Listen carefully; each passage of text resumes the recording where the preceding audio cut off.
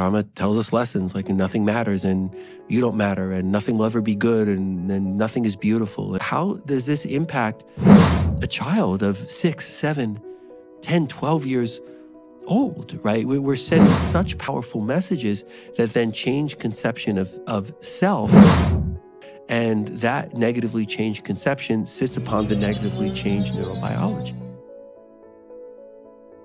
We're setting the odds towards a higher sense of vigilance, a decreased sense of self-confidence, an increased sense of vulnerability, right? A decreased comfort interacting with others, right? What we're doing is we're pushing towards isolation and misery and depression and resentment.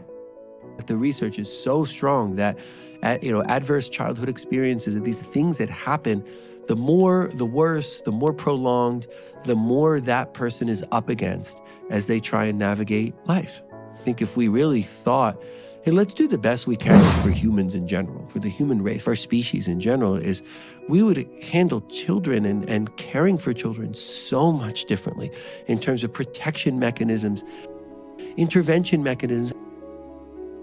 We should be wrapping our societal resources around children. And I think there's a societal negligence there, to the shame really of all of us, when child abuse and the impact neurobiologically and psychologically is potentially the greatest cause of suffering directly and indirectly on the face of the planet.